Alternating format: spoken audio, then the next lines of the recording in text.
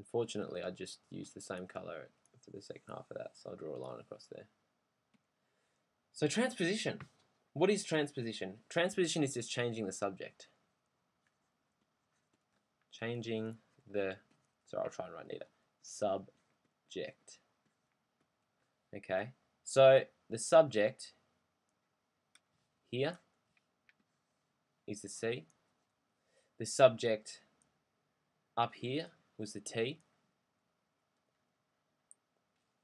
And so if we've got an equation like the equation for a force due to gravity,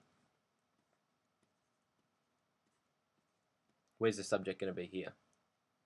That one, that one, that one, it's there. And so if we want to do a bit of transposition to make, or transpose to make R the subject, we'll do it as follows.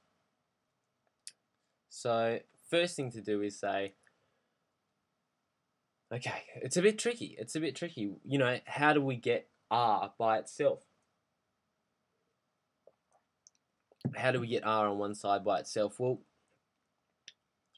if I ever see, again, this is a matter of practice, and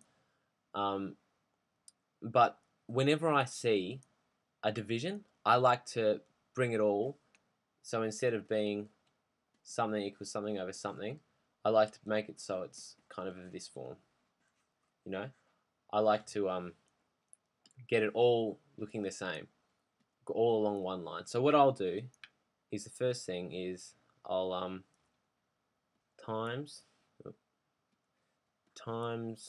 by R squared.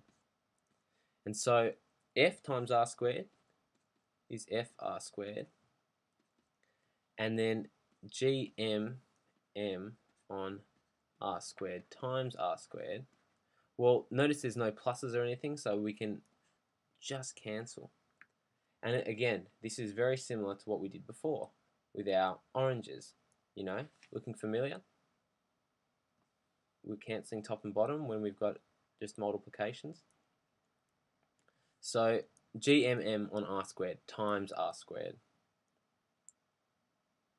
Okay, so just to write that out a bit neater, GMM. Now, the next step is, well, if we take a square root of this side, okay, so opposite, or inverse of is plus is minus times the division, and to the power of 2 is square root. Right? That means the power of 2, or I could say x squared. Something squared is to the power of 2. So opposite of to the power of 2 is the square root. You don't need the 2 there, but it's helpful for clarity.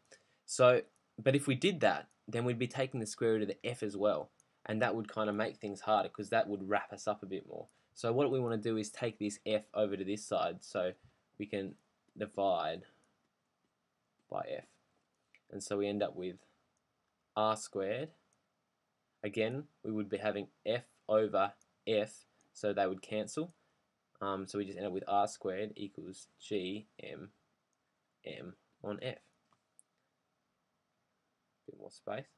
So now we've got this GMM on f and r squared, so now we can use this inverse to get the r by itself. And so we'll just say square root both sides. And so, well,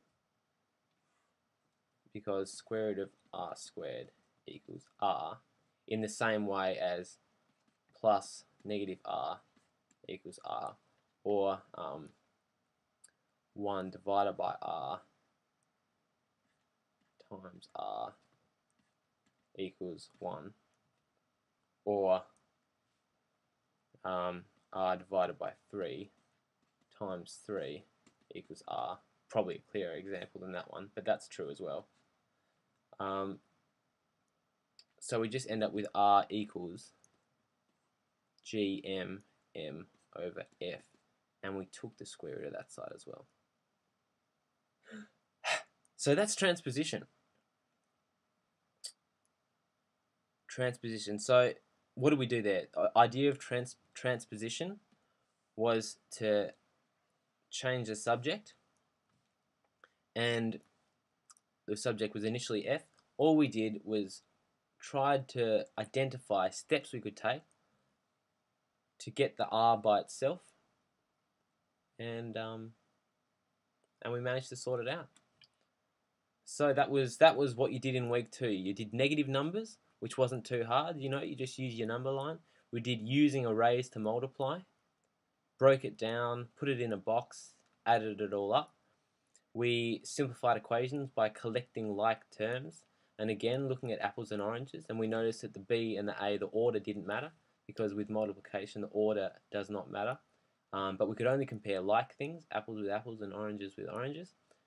Substitution of numbers for pronumerals, that was super easy. We just put in whatever values we have for the variables into the place where those variables initially were in the equation. Solving equations, again looking at those key steps, trying to get all the t's on one side. Writing algebraic expressions, identify the unknown, choose a pronumeral for all variables, and look for key words.